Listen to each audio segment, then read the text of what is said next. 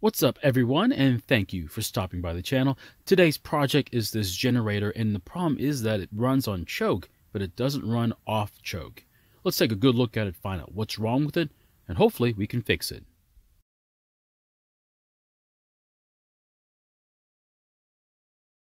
In this video, we try and repair this generator. However, it may not be the exact repair that you need to make to yours. We'll explore other options later in the video. Now, this generator doesn't have a lot of time on it. At most, it probably has about 3 hours on it. The part that doesn't make sense is that it runs perfectly while on full choke. It's not supposed to run that way. The choke is used to help get the engine started, but there's usually too much fuel going into the engine that it shouldn't be able to run perfectly while in full choke. Now, the most likely cause for this problem is a carburetor problem, so we need to get it off and inspect it for any problems. Now, before I try and start it, I need to make sure there's enough oil in the engine so I don't damage it. Also, there's about a gallon of fresh gas in the tank, so that's not going to be a problem. Now, if you're not sure how old the gas is in your generator, you might want to drain the tank and replace it with some fresh gas. Make sure the fuel valve is in the open position, choke the carburetor, and don't forget to move the switch to the on position.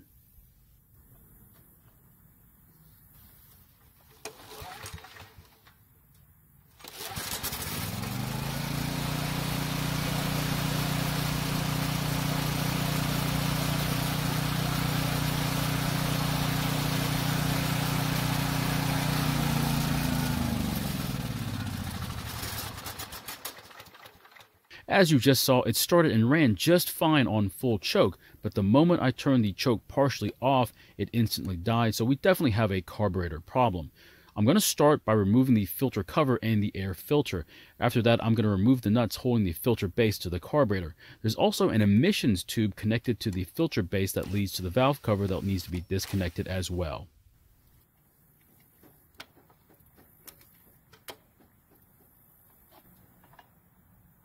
Now, the choke lever sits on top of the carburetor and needs to be persuaded off of it. You'll need to use a long flathead screwdriver to get it loose. Now, filming this part is quite difficult, but when you see it for yourself, it's pretty easy to figure out. After releasing the choke lever, you can lift the filter base off the engine. Carefully disconnect the fuel line, and after that, you'll need an E6 socket to remove the studs. Then work the carburetor off of the governor linkage.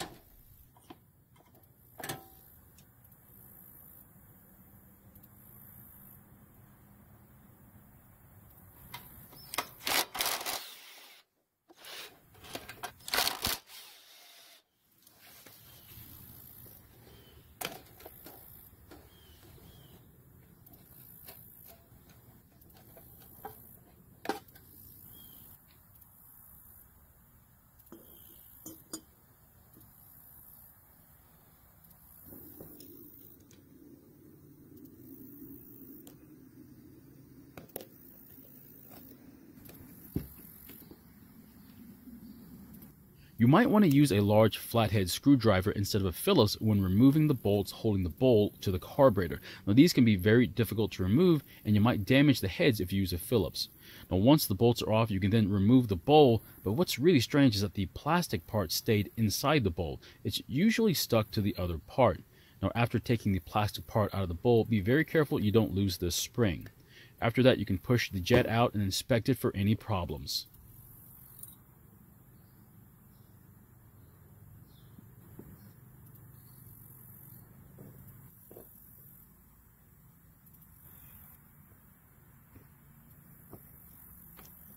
So here's the jet, and as you can see, the hole in the middle of it is still there. It isn't clogged, and that's why this engine was still able to run even on full choke.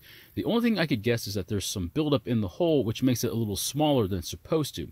I'm going to run a wire through the hole and try to get it back to its original size. Now, this should fix the problem, but the only way is to reassemble the carburetor, put it back on the engine, and then try starting it one more time. Now, another reason why this engine would run in the choke position but not in the off choke position is that there's a serious problem with the carburetor. Now, the carburetor could be clogged and basically not working, but at the same time leaking fuel because of a bad float or a needle. In this situation, it could leak just enough gas to run in choke, but not enough to run off choke. The fix for this would be to replace the carburetor.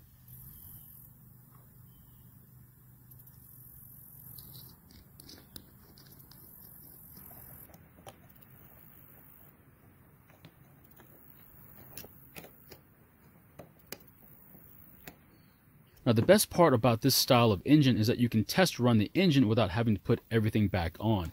We can run this engine right after putting the carburetor back onto the engine and reconnecting the fuel line.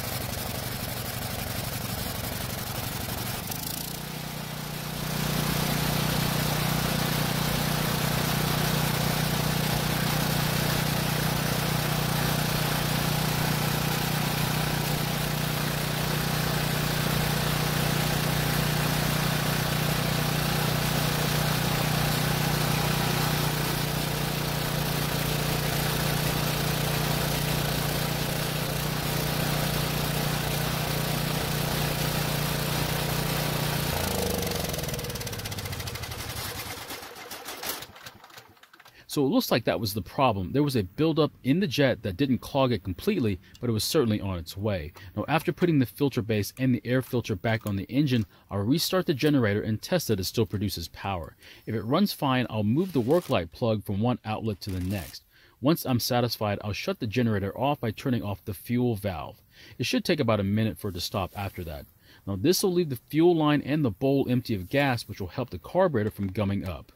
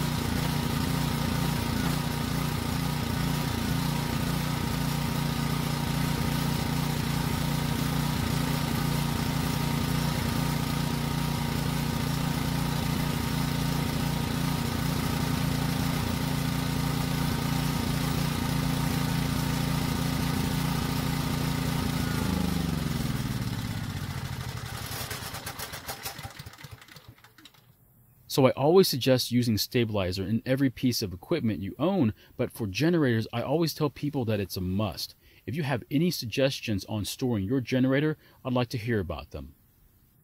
Thank you for watching. I really appreciate your time here. Please feel free to ask any questions, and I hope to see you in my next video.